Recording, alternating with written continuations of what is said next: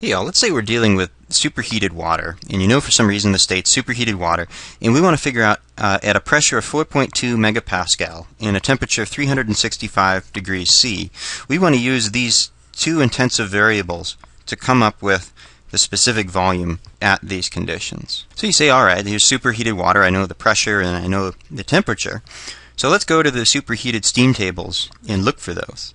And when you turn to the superheated steam tables, all we see a pressure at 4 megapascal and a pressure at 4.5 megapascal, but we want a pressure equal to 4.2 megapascal. And additionally, we see temperatures at 350 degrees C and at 400 degrees C, but we want a temperature at 365 degrees C. If the problem specified a pressure of 4 megapascal, it wouldn't be so bad because we just interpolate between this specific volume at 350 and the second specific volume at 400. Or if the problem said evaluate the pressure at 4.5 megapascal, it wouldn't be so bad. We could just interpolate between these two specific volumes. So let's do this. Let's make our own table at a pressure of 4.2 megapascal. So let's interpolate at 350 degrees C. Let's interpolate between this number in this specific volume, and at 400 we'll interpolate between this specific volume and this specific volume.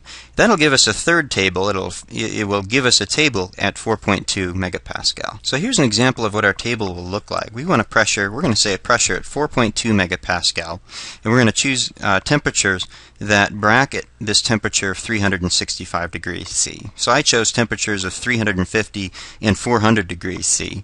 And what we'll have to do is two interpolations. We'll need to fill out these two locations, a specific volume at 350 degrees C and the specific volume at 400 degrees C, both evaluated at a pressure of 4.2 megapascal. So back to the superheated water table, let's work with this, a temperature of 350 degrees C, and at a pressure of 4 megapascal, we'll have a specific volume of 0.06647 cubic meters per kilogram.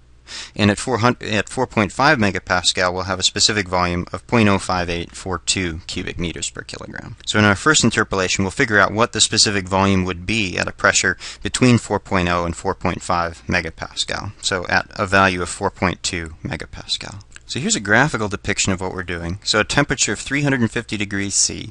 There's two data points. The first data point we took from the table. These are the corresponding values. At 4 megapascal, here's the specific volume. At 4.5 megapascal, here's the specific volume. So let's assume, to make our lives easy, that there is a linear relationship between these two data points. We're going to connect the dots using a line.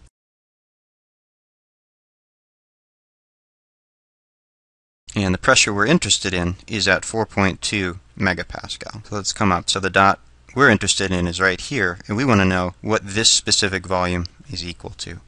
And one thing to note is that the slope in this case is a negative slope. You increase the pressure and you decrease the specific volume, which makes sense for a vapor. So let's call this point 1 and we'll call this point 2. And here's the equation to linearly interpolate. So at 350 degrees C, I'll pick a specific volume, or I'll pick a pressure of 4.2 megapascal.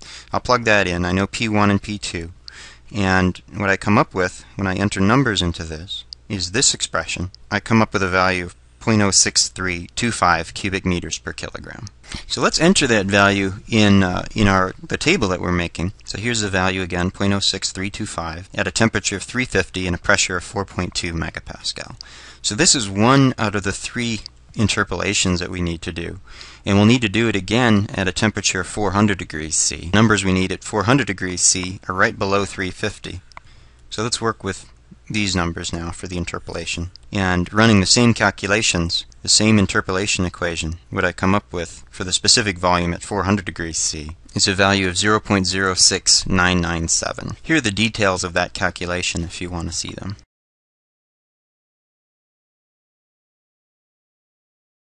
So there's one more interpolation that we need to do, and that is to figure out the specific volume at a temperature of 365 degrees C. So here's the formula for interpolating that. We've got the two specific volumes now that we calculated in the other two interpolations. T1 and T2 are 350 and 400 degrees C. And we're going to let's input the temperature we're interested in at 365 degrees C. And completing the calculation, the final value for the specific volume is 0.06527 cubic meters per kilogram. And this is evaluated at a pressure of 4.2 megapascal and a temperature of 365 degrees C.